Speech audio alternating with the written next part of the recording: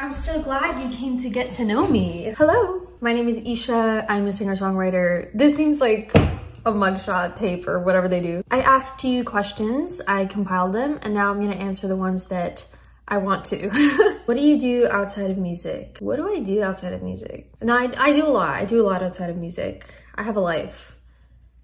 I do triathlons. I've been doing triathlons since I was 13. What that entails is swimming, biking, running. And I went to the World Championships for it in 2019 actually. So I was really into triathlons. I like to read. Follow me on Goodreads, bitch. I post really funny reviews. It's really funny to me.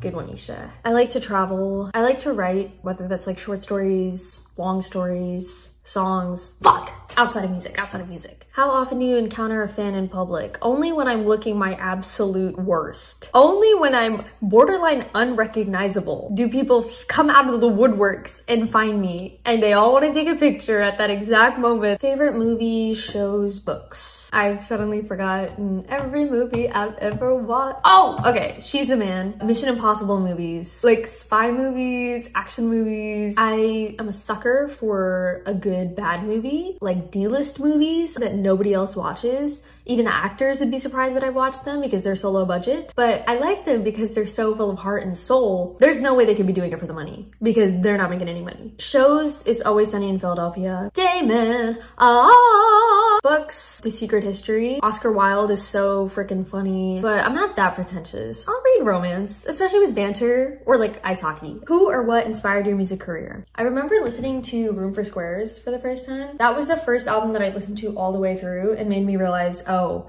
I want to be an artist. My orchestra teacher in high school was super duper encouraging. Basically, I had the orchestra at my disposal for my own compositions, which is crazy. He had this crazy amount of trust in me. What's life like as a Stanford graduate? I learned a lot. I made a lot of friends. I was class president, so might as well run for real president at this point. That being said, I'm way more of a city rat.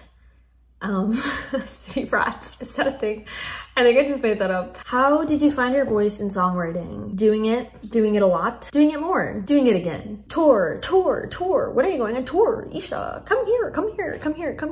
I know you want to see me, but so desperate. Short-term goal, I'd love to open for Rule or Bibidoobie. As for headliner tour, not this year specifically, but I'd love to eventually. I know that's not the answer you wanted, sorry. What do you say to all the haters? Sorry, I'm an Aquarius, I don't care.